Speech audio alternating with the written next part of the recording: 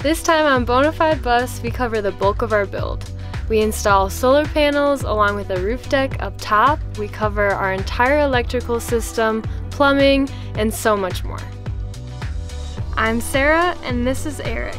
We love traveling and enjoying the great things that Earth has to offer. So a few months ago, we decided to pursue life on the road and capture our adventures along the way. Subscribe for a new video every other Wednesday, and thanks for coming with us. Hey guys, welcome back to another episode of Bona Fide Bus. Everything you're about to see today was filmed over about a 2-month period, and when Eric and I first started this process, we had very limited carpentry, plumbing, and electrical skills. We learned a lot.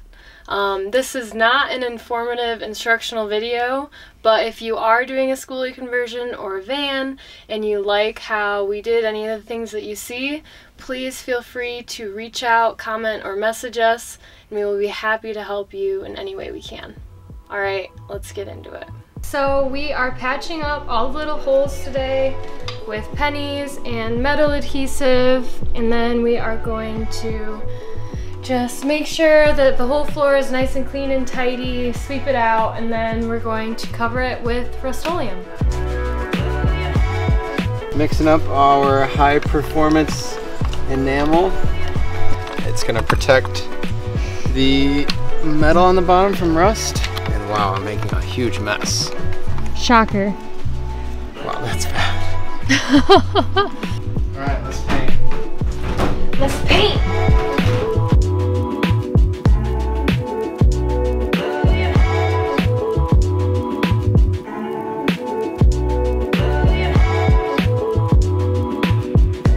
We applied 2 coats of the protective enamel onto the floor as well as a silicone sealant around the edges, and once that was all dry, we were ready to build our floating subfloor.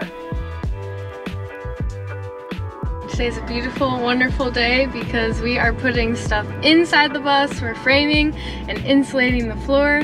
So we made our way to the stow with 2 long lists, and we're gonna go get everything we need, and then we'll probably end up back here again later. Ready?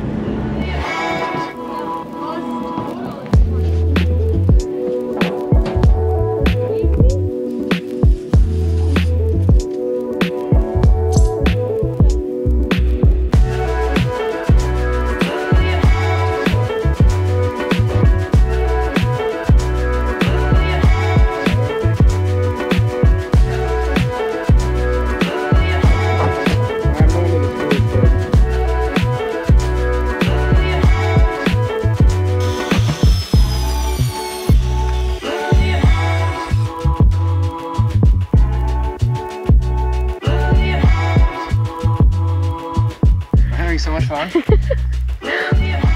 There is our completed frame. Now we gotta fill all these in with insulation and then throw on the top plywood, and there's our base.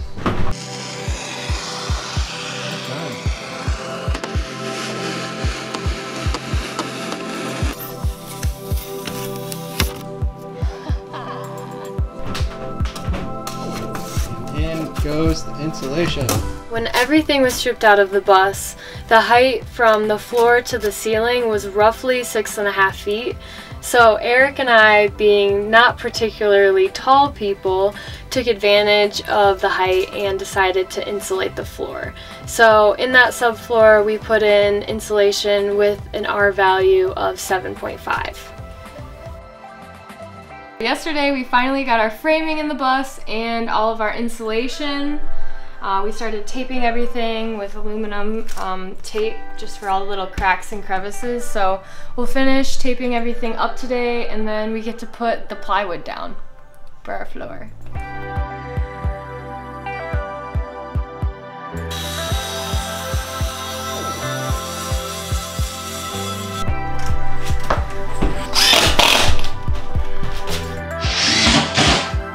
Couldn't be more perfect. We're finally done with the floor for today. No, we're not. You still gotta screw it all down.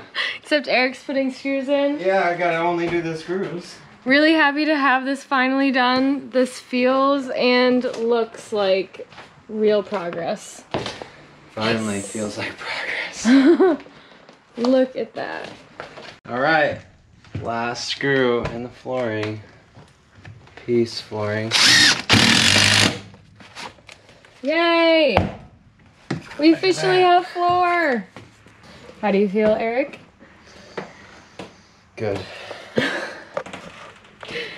Good. Our original plan was to insulate the floor, the walls, and the ceiling all at the same time. However, we soon realized that we had to install everything on the roof before we could insulate it. So that meant bolting in the solar panels, installing the roof fan, and bolting in the base for our roof deck. Solar day. Okay, so today is day 1 of solar. We went with the Renogy solar kit, 400 watt, and we are now making the frame stronger by adding some steel around them. So we're gonna go through the panel, through the steel, and then into the bus. So we just cut these all to spec and drill in some holes. Bada bing.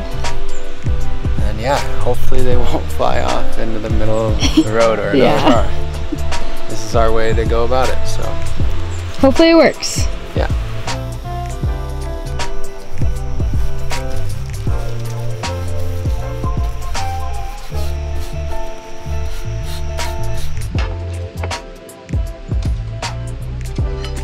Too good.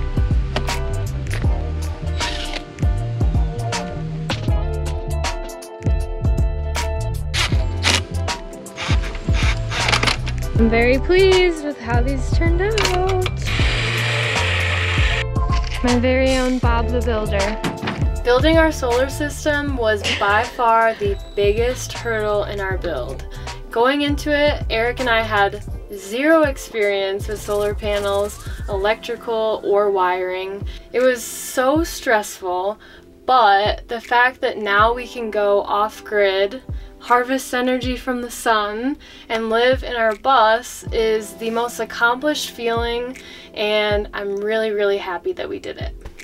Eric's almost done hooking up the connections to the isolator, to the bus battery underneath. You can see our little chart. The only things we have left to do are to basically hook the battery terminals up, negative to negative, positive to positive, put those onto our bus bar, and then connect our solar panel wires, which are connected to the panels on the roof, to the charge controller right here, which is where we'll get all of our power from, and then test out all of our little fuses one by one to the appliances that are hooked up. So hopefully soon we'll have power. I guess we'll just find out. This one is the negative one. Okay. Okay.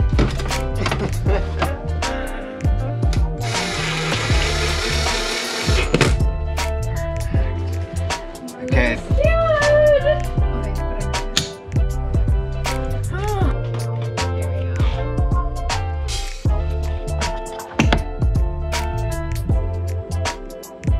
Yay! No, that's good. That's good. That's really good. That's good!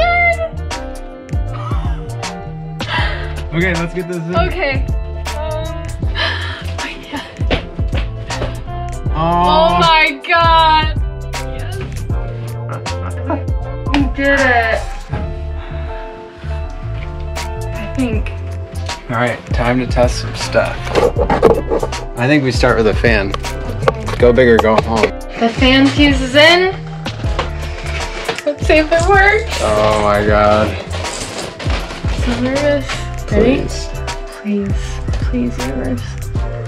Oh! Let's go! Wow, that thing getting pumped. Babe, I can't believe we did it. I mean, I can't believe we did it, but wow, that took so long. Looking back, we're so happy that we installed our solar system ourselves because now we gained all these electrical skills, and if anything does go wrong or we want to put in another appliance, we know how. We were so relieved to finish solar. It was a huge step forward for us in our build, and when we were finished, we decided to go on a drive to make sure that there was no excessive shaking or anything on the roof with the panels, and just ensure that they weren't going to go flying off later. So the bus has sat for about a month and a half, and we needed to take it on a drive. So we drove it around and decided to baptize it in our favorite lake. So we're gonna go for a little swim and then drive it around more, and yeah. A couple of days ago, Richie and I decided we wanted a deck on top of the bus, so today we're gonna build a deck. Time to get to work.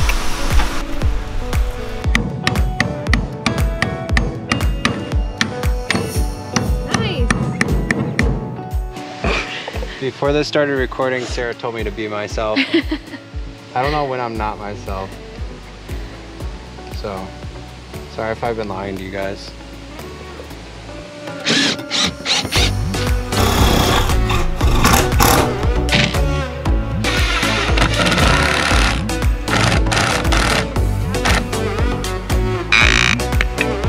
And the caulking queen up here. It looks like melted marshmallows. Big day. We built our deck base. Yep. Look at that. Thing's bolted in. First roof drink ever! On the deck, first beer. First beer on the deck, baby! This looks so good. This looks really, really good. Looks really good. I'm very pleased. Next, it was time to insulate the walls and the ceiling. We tossed around ideas of doing spray foam insulation, but based on where we were with our budget and considering COVID, we decided to do fiberglass insulation ourselves. We knew we were going to be in cold climates, so we decided to go with a hefty R value of 19. Before we could put up the back wall and the ceiling, we had to repair a puncture in the back corner of the bus from the previous owner.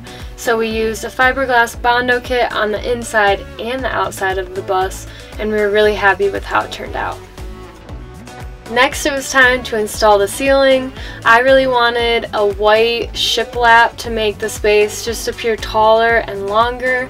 So Eric's dad came over to lend a much needed helping hand, and we threw the shiplap up with our LED lights, our insulation, and the bus really started to take shape. Another late night working on the bus.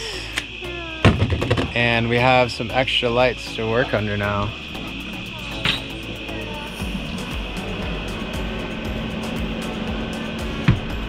Now we can stay up even later and work on the bus. Sarah's really happy about that. Then we were on to plumbing. So again, we didn't have any plumbing experience, so we wanted to keep it as simple as possible. We did know that we wanted a large water tank. We ended up going with a 55-gallon so that we could be off-grid for an extended amount of time. We're all plumbed up.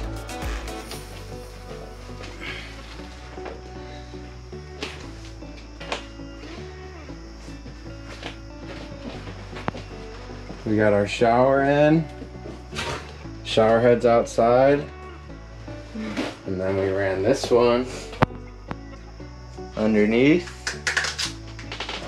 Comes here, and it's gonna go to our sink over here, but we're just draining it out the side here to test. So testing our water.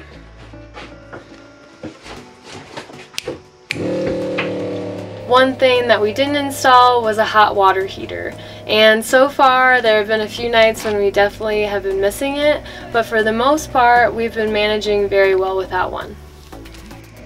Woohoo! We've got a water flowing. Some updates on our build. Yesterday we found this amazing co-pilot seat. It folds all the way down and it moves frontwards and backwards. just needs to be bolted to the undercarriage. The shower's in, the closet's in, we have cabinets. We started the bed. We will finish that bed today. We will finish it.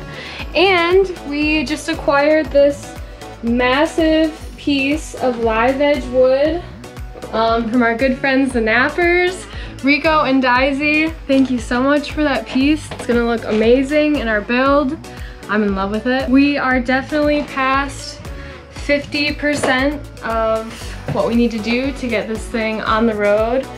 And the closer we get, just like the faster and faster it feels like everything is finally coming together. So I can't wait to get started today and get this thing on the road. We have been keeping track of every single time that we go to the store with this list. So right now we are at 72 trips to the store. We took a bet before making this list, and I bet that we would have 95 trips to the store. Eric bet 142.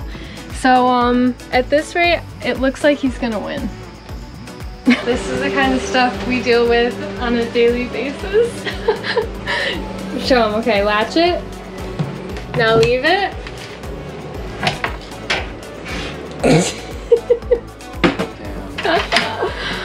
We are not builders.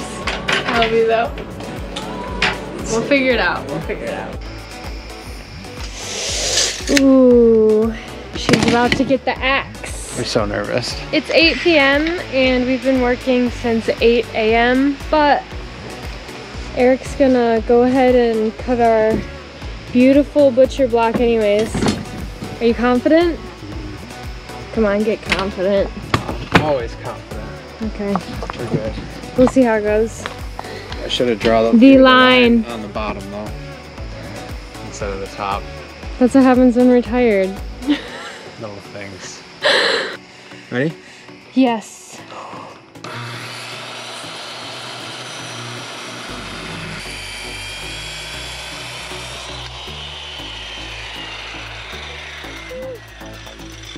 That looks amazing. Thanks. Good job, babe. Wow. That's actually really nice. We wanted our desk and our countertop to be made of the same material, so we picked up 2 butcher blocks from Menards. Our butcher blocks came unfinished, so we cut them to spec. We made the holes for our sink and our stovetop, and then sanded them down and finished them off with a few coats of polyurethane. Alright, it's another wonderful day to work on the bus. I just sealed our countertop and our desk with polyurethane, and now I am on to staining this gorgeous piece of live edge wood. I sanded this thing once, twice, 3 times, and then a 4th, completely cleaned it up. Eric and I chose this kind of orangey hue, and I tested it at the bottom. I really like the color and how it's turning out.